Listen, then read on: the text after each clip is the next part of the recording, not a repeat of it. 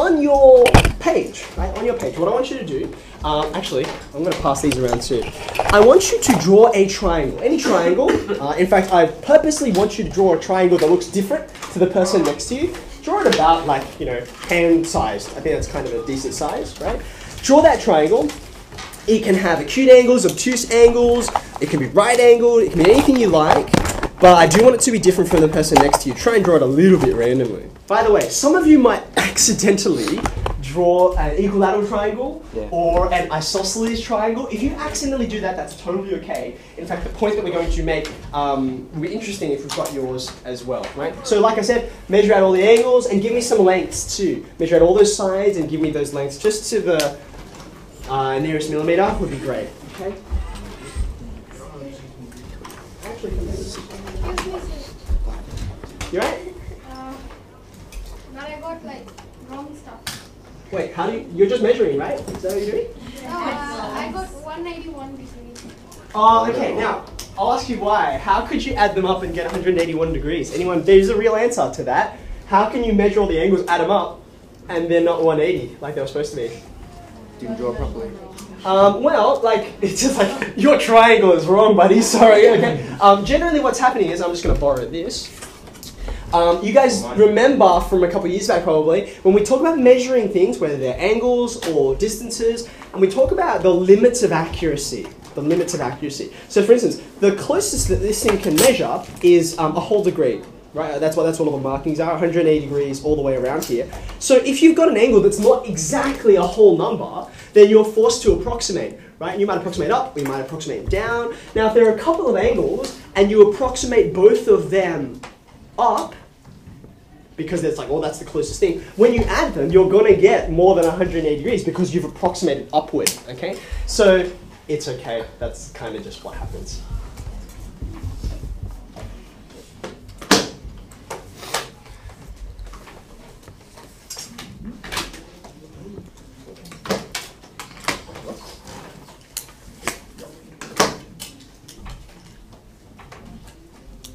Don't forget the distances.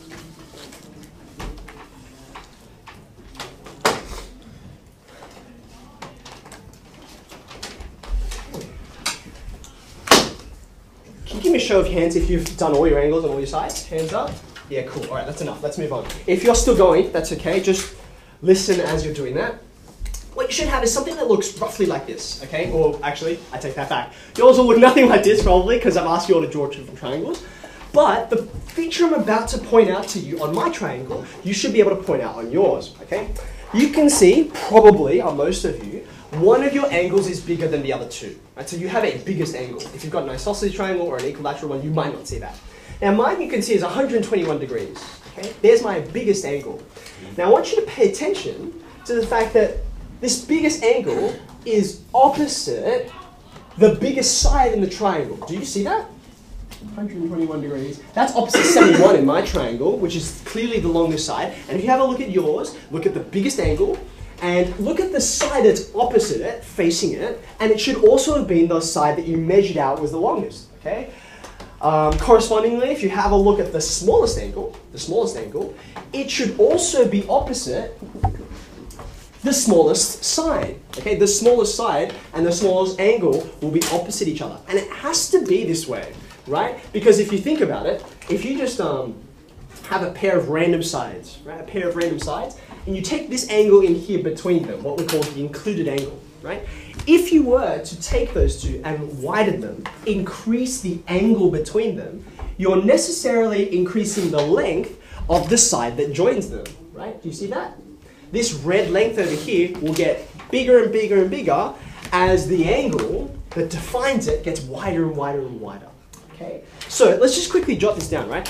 And by the way, if you've noticed, for example, those of you who created an equilateral triangle by accident, okay, because all your angles are equal, you've made all your sides equal as well. Or if you made an isosceles triangle by accident, if you've got two equal angles, then those are clearly not equal. If you've got two equal angles, then the sides opposite them are also equal, right? There's a clear relationship going on here. Let's write this down, right? In a triangle, we started with the longest side. The longest side is always opposite the largest angle. Always opposite.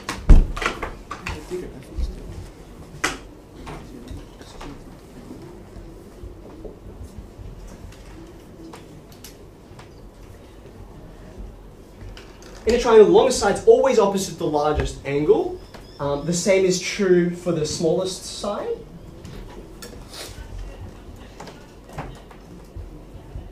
And if it's true for the longest side and the shortest side, it must be true for the side that's left over, right? And you can take the same pattern if angles are equal, the sides that are opposite them are also equal.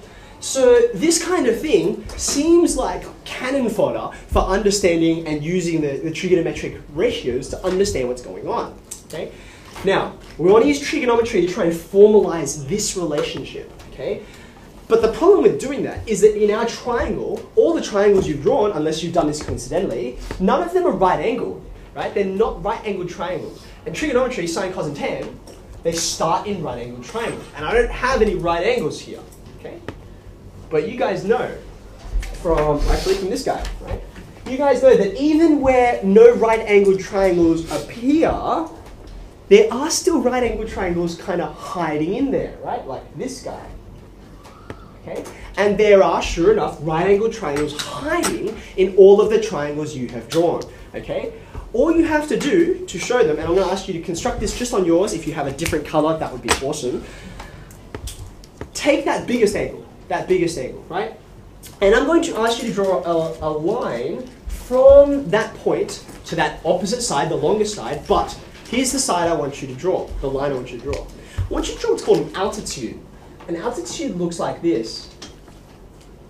It's perpendicular to the side that it connects to. Okay? So it goes from that biggest angle to the biggest side, but it does so in such a way that it's perpendicular, right? Like if I went off at a different angle, I'd get some other angle. But I want the altitude, or you could put it this way, that's the perpendicular height. Okay? Now once you've done that, and we're going to do this in a brand new triangle so that we all look the same, because otherwise it's going to get a bit confusing in a second. Once you've done that, you see, what started with no right angles, I now have two right angled triangles hiding in there right next to each other, okay? And they're the ones we're going to use. So now that you're content, we can take any triangle we like, and we can put right angled triangles in it, okay? Over here, let's all draw the same right angled triangle so that you can follow what's going on. It's going to look something like this.